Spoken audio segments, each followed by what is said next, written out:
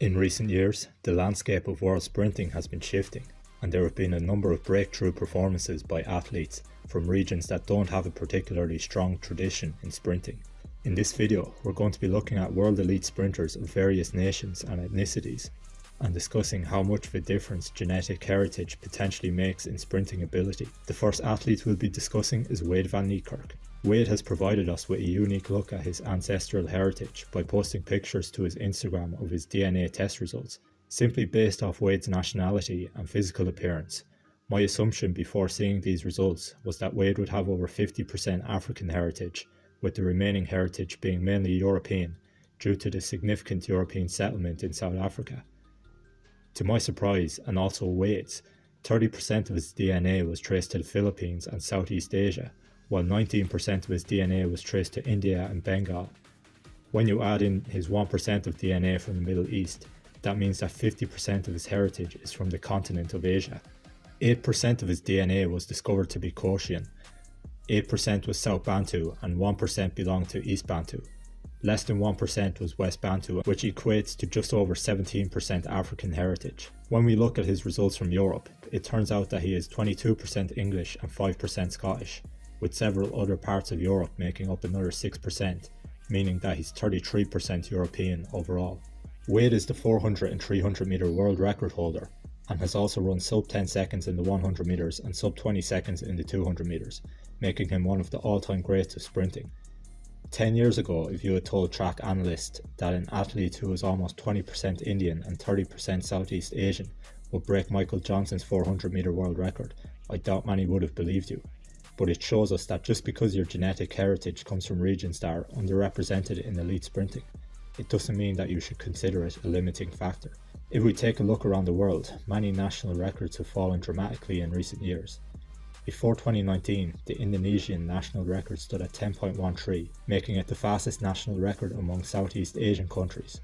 Then, in 2019, Mohamed Lalu Zori broke the record with a blistering time of 10.03 while he was aged just 18. Zori has spoken about being too poor to buy shoes growing up, but he was still able to run one of the fastest times ever for an Asian and junior athlete in just his third year of competing, which should serve as massive inspiration to those growing up in disadvantaged areas. In 2015, Su was the first Asian man to run 100 meters in under 10 seconds when he broke the Chinese record with 9.99. 6 years later, and he lowered this record to 9.83, with 5 other athletes from China and Japan running under 10 seconds in the meantime. These performances shattered the former preconceptions of what the limits of sprinting were for Asian athletes. For the past decade, Jimmy Vico has been one of the most consistent sprinters in Europe, with 22 sub-10 second performances, including a personal best of 9.86, which tied the European record. He also made it to the 100 meter final of 3 major championships in a row from 2015 to 2017. Vico was born to a French father and Ivorian mother, but his long-standing reputation as Europe's fastest sprinter was taken this year by the new sprint phenomenon Marcel Jacobs.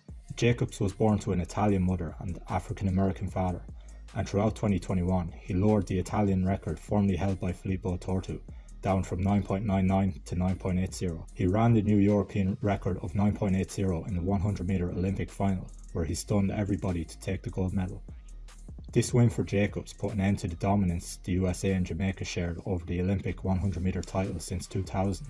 With sprinting becoming more globalised in recent years and reaching a wider audience than ever before, I believe we will start to see sprinters from more and more countries in contention for medals. Anyone who's been following sprinting for a long time may be aware that Patrick Johnson of Australia was the first man not of African descent to run the 100 metres in under 10 seconds.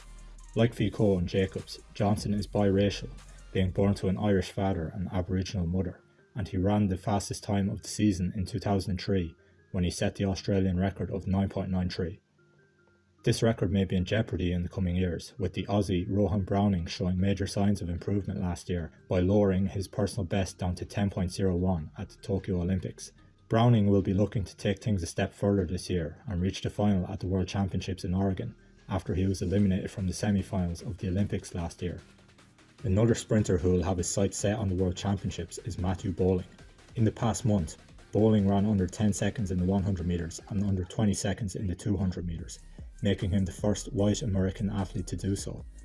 Bowling's personal best in the long jump of over 8 meters made him only the second athlete in history after Carl Lewis to achieve all 3 milestones in their career, which is a testament to how impressive of an athlete bowling is. If bowling can stay consistent and injury-free between now and US trials, I think he has a decent chance of making it onto the USA's 200 metre team for the World Champs, with Lyles receiving a bye as defending champion. If he was to accomplish this, it would surely put a stop to the doubters that say the hype surrounding him is based on his skin and not on the merit of his sprinting ability. Are we going to see any national records broken this season? Please leave your thoughts in the comments, and thanks for watching.